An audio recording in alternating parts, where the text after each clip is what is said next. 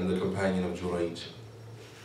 قال كان جريج رجلا عابدا لله سبحانه وتعالى فاتخذ صومعته فجاءته أمه فنادته فقالت يا جريج. وكان جريج في الصلاة فقال يا ربي أمي والصلاة. فاستمر في الصلاة فذهبت أمه فجاءته أمه في اليوم الثاني فنادته وهو في الصلاة فقالت يا جريج. فقال جريج يا ربي أمي والصلاة.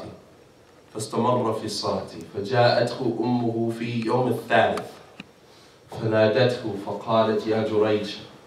فقال يا ربي أمي والصلاة.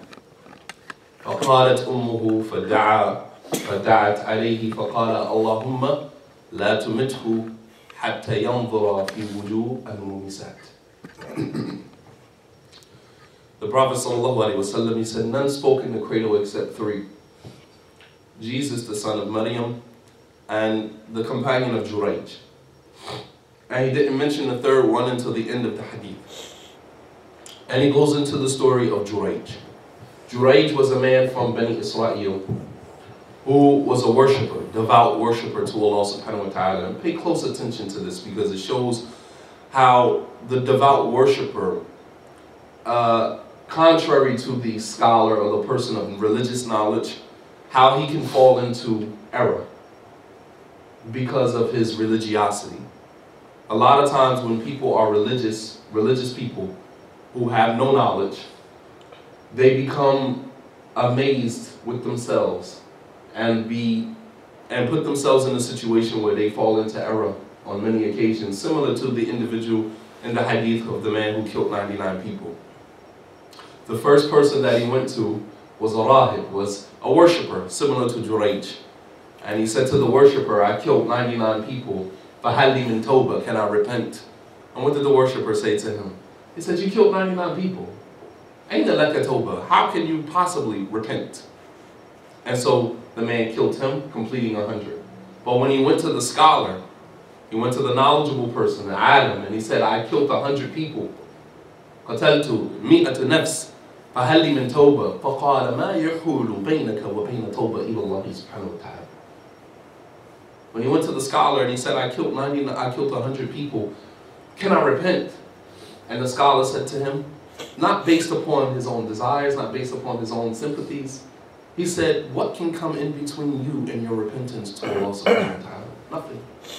And that is the difference between someone who responds with knowledge and someone who's religious but responds based upon his own, vision of what it means to be religious. So Jurayj was a religious man, and he took his monastery, his sawma'ah, his place of worship, and he remained in there for many days. And his mother came to the monastery and called him from the outside, Ya Jurayj, while Jurayj was in prayer. Jurayj conflicted, not knowing, should I respond to my mother, break my prayer, respond to my mother, or should I continue in my prayer? Here again, caught in between the two. So what does he do? He ignores his mother and he continues in his prayer. He said, oh Allah, should I respond to my mother or should I continue praying? And he continued praying. And his mother left. His mother came back a second day, called him from the window, Ya Jurayj. While he was in prayer, Jurayj conflicted, said, oh Allah, should I respond to my mother or should I continue praying? And he continued praying. The mother came back for the third day, called him, Ya Jurayj. Jurayj said, should I respond to my mother or should I continue praying? He continued praying and his mother made a dua against him. His mother said, oh Allah, Allahumma la tumithu hatta yanzura fi wujuh al-mumisat. Oh Allah, do not allow my son to die until at first he looks into the faces of prostitutes. The scholars who explained this hadith said that it was incumbent upon Jurayj to break his prayer and to respond to his mother.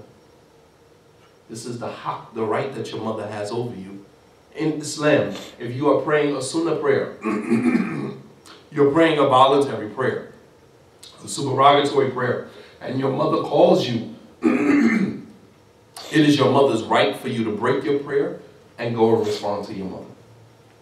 The only time you do not respond to your mother is if you are praying an obligatory prayer. Salat al-Fariḍah. You're praying an obligatory prayer, because in that case, the right of Allah takes precedence over the right of anyone else.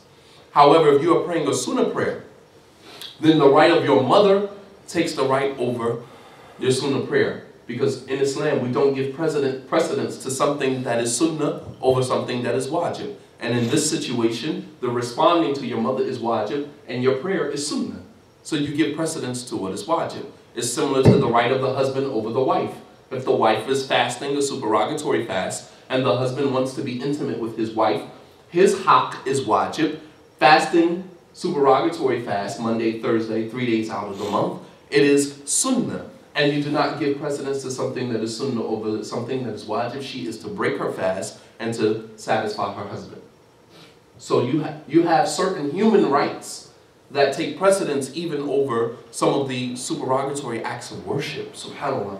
And it shows you the magnificence of Islam in giving the human being certain rights, even over Allah subhanahu wa ta'ala, in a situation where it is not wajib. So Jurayj ignored his mother 3 days in a row. And the mother got so upset and so angry, she supplicated against him.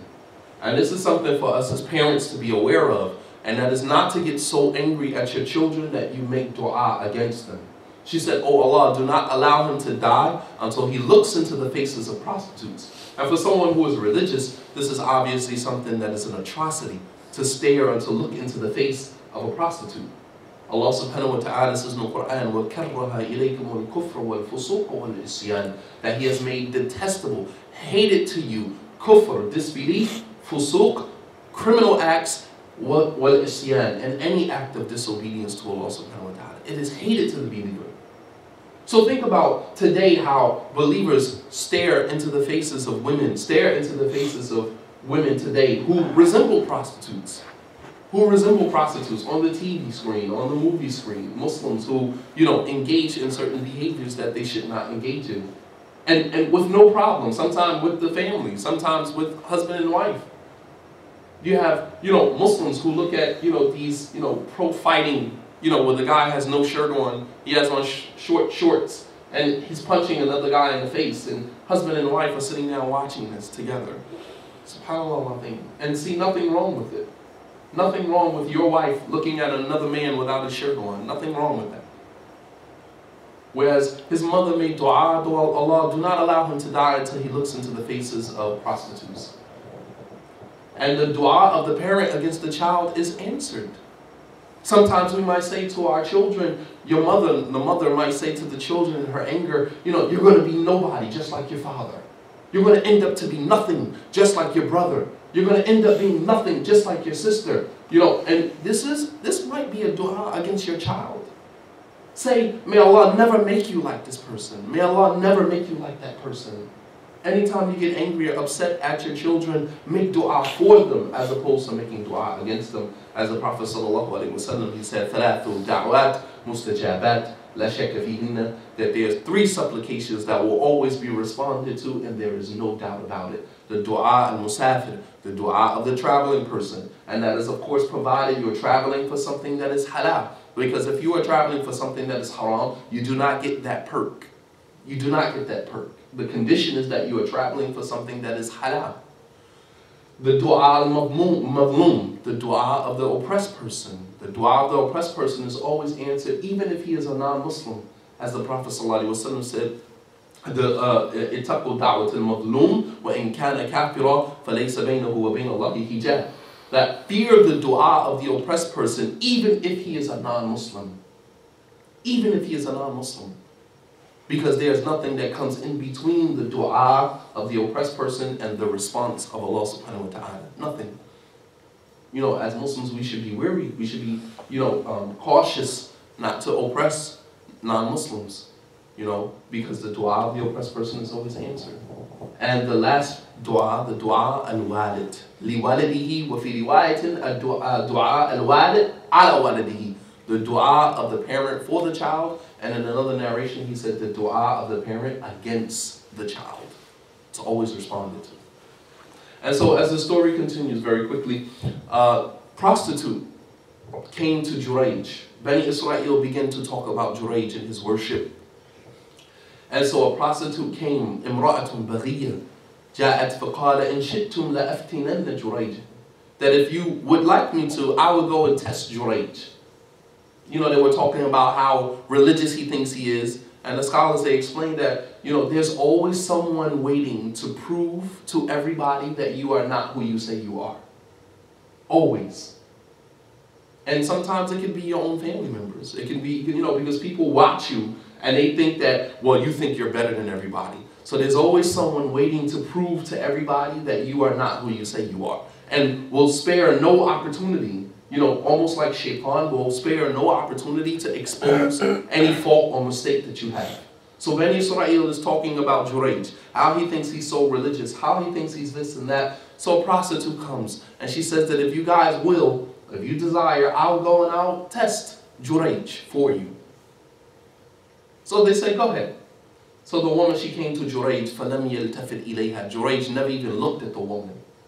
So when the woman realized she could not tempt Jurayj, she went to the sheep herder who used to tend to his monastery.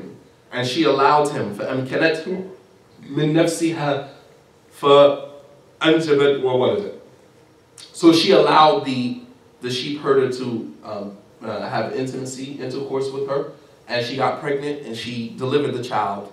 And when she went back to Bani Israel with the child, she said, هَذَا وَلِدْ مِنْ جُرَيْج. She said, this child belongs to Jurayj. So they accepted that. Because when people don't like you, they don't need evidence. Dalil. They never went back because she's a prostitute. Why would you believe her? Jurayj is a religious man. Why not go back to Jurayj and ask him if that is actually his child? But this shows us that when a person doesn't like you, they don't need dalil. They'll take anything. If it's a lie, if it's fabricated, any accusation, they'll take it because they already been predisposed. Right? They've been predisposed. They don't like you. So they'll take anything that comes to them. Right? It's called a cognitive bias. Biasness. You know, you already have in your mind that you dislike someone, so you'll look for any type of, you know, information that will be consistent with the way that you already feel. It's called a cognitive biasness. You know, and it's very dangerous because teachers in classrooms, which is why I took my children out of the public school, they do that. They already have in their mind that African American children are like this, they're unruly, they come from houses who the parents don't care about them, so they automatically treat the children like that when they come into the school, not giving the children a fair chance, not looking at the children for who they are.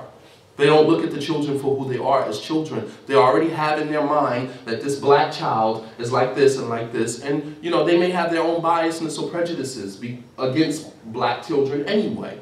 All right? Especially in this type of environment. Racism is very prevalent here in this environment. Right? So, you know, this is dangerous. And Muslims, we can fall into the same thing as well. So it's very important that we, you know, correct our intention and we always look at our hearts. We constantly make taftish, you know, we you know, revisit our hearts and we, you know, look into ourselves very deeply. So they went back to Jurayj, they destroyed his monastery. And Jurayj, he asked them, why are you doing this to me? They said, because you slept with the prostitute and you had a child with her. So Jurayj, he said, where's the child? Aina sabi, itti bis sabi. He said, bring the child here. Bring me the child. When they brought the child to Jurayj, he said, da'uni usalli. Leave me, let me pray, 2 rak'ah. You know, that was his way out of the situation, was to pray to Allah subhanahu wa ta'ala. And when after he finished praying, he walked over to the baby and he poked the baby in the stomach and he said to the baby, Man abuka, who is your father? And the child looked up at Jurayj and he said, Abi ar-ra'i al-fulan. My father is the sheep herder, such and such. The baby in the cradle spoke in the cradle. And so Bani Israel began to apologize to Jurayj. And they said to him, if you want, we will build your monastery up out of gold. And Jurayj said, no, just return it the way that it was. Because sometimes when we feel like when people oppress us, that's our opportunity to take more than what we deserve. He said, no, I don't need a monastery of gold. Just return it back to the way that it was before you destroyed it. And I mean, there's so many lessons and so many benefits. I mean, we don't have a lot of time here, but there's just so many benefits and so many lessons in this story.